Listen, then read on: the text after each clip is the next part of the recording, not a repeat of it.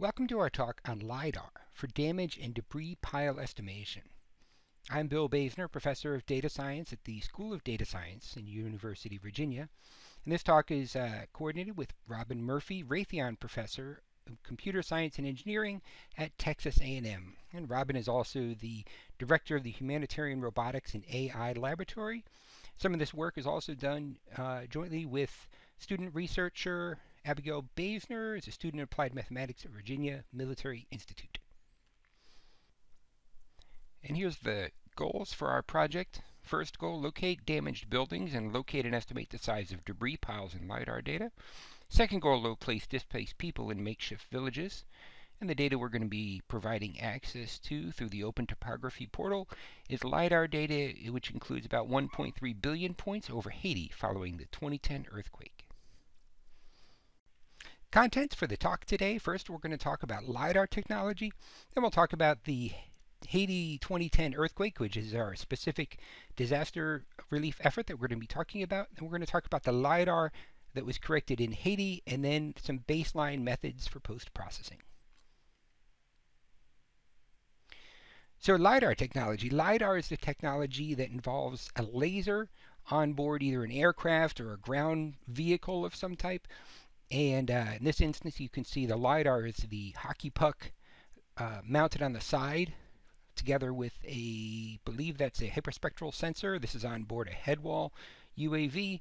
And data collected by a LiDAR sensor like this one is shown in the image below. The way a laser works in a LiDAR, the laser sends out a large number of pulses. The time and specific angle is collected together with the GPS technology that determines the X, Y, and Z coordinate of the location on the ground where that laser pulse reflected off of, generating millions of points in X, Y, Z coordinates for each point, giving you a point cloud associated with the LiDAR. So related technology, this is some work by Robin Murphy using drones to generate a DEM. This was for the Surfside condo collapse. This was generated using multiple looks from RGB imagery, not LiDAR, but a more inexpensive and easier to field system. So this is the 2010 Haiti earthquake that we're going to be looking at. You can see it occurred in Haiti in the Port-au-Prince Carrefour area. It was a 7.0 magnitude earthquake, and you can see 50% up to 90% of the buildings were destroyed in the cities listed on the chart here. There were estimates of 200,000 or more deaths, and over 1 million people were left homeless. Some imagery from the disaster following the earthquake. So this hillside used to be covered with houses. The earthquake devastated the houses. Buildings in Haiti were made of concrete, so the shifting of the ground caused the collapse of the buildings. Above you can see an example. This is from a paper, Flexible Soils Amplify the Damage in the 2010 Haiti earthquake. On the top you can see the silty soils, which shifted, leading to destruction of a large number of the homes. On the bottom you can see houses that were built into hard limestone rock that had far less destruction. Here's an example of a cathedral in Port-au-Prince. Notice the roof that was collapsed in the piles of debris littering the streets around. This is an example of the Montana Hotel that was collapsed. And a lot of the buildings collapsed. Multiple story buildings would pancake down floor on top of floor on top of floor. More damage imagery. You can see the upper center multi-story building just collapsed down onto itself, and some of the other buildings left with crooked roofs and other damage around them, together with the piles of rubble in the streets. This is the location for the data that we're going to be looking at. There's a link in the top left here that you can use. Down on the bottom of this page, this is the Open Topography data portal. You can download the data in a .las format. There's a LASPy, LASPY, that's good for reading that into Python. And there's a link to open this data in a 3D visualizer in your web browser, which we're going to look at now. The city area is down here. You can see the water region and the ports. There's a number of buildings here that are reasonably intact.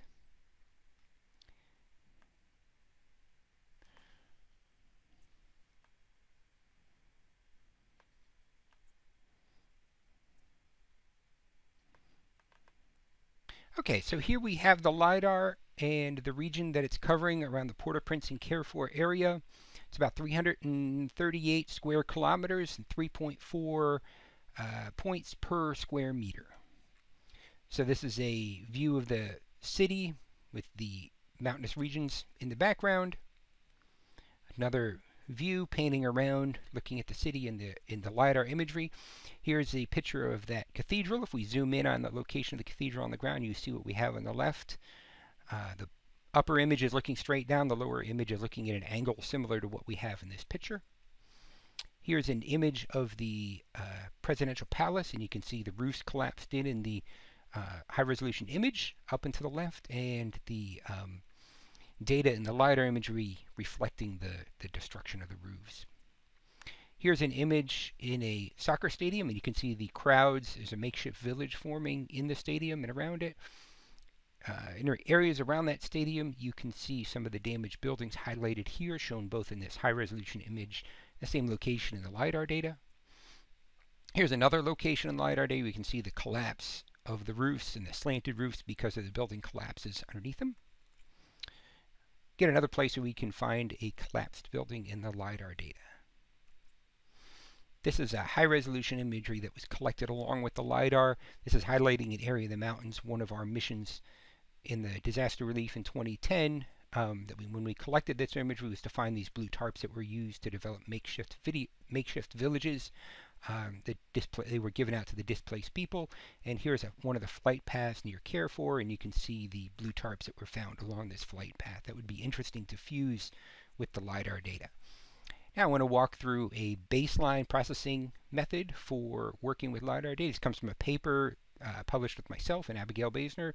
There's links in a YouTube video of a presentation on this paper.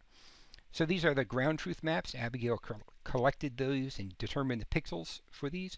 What we did with the LiDAR data was we put a grid over the area and measured all the LiDAR points in each square in the grid. They were about 1 meter by 1 meter, 10 to 15 points per square.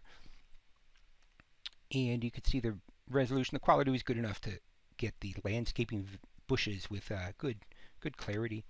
This is a scan across the LiDAR data, and you could see how in the trees you get a lot of variety in the heights from the laser pulses going down between the leaves and hitting the upper leaves, whereas buildings you get a consistent high altitude.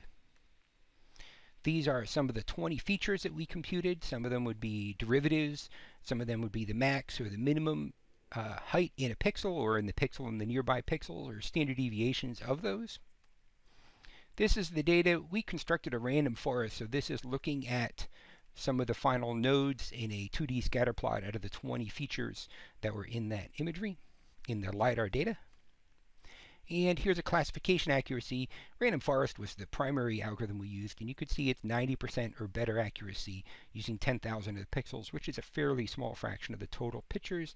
And here's a three-dimensional visualization coloring the objects by the class that they get labeled as. So thank you very much for watching the presentation on LiDAR for damage debris pile estimation on behalf of myself and Robin Murphy and Abigail Basner.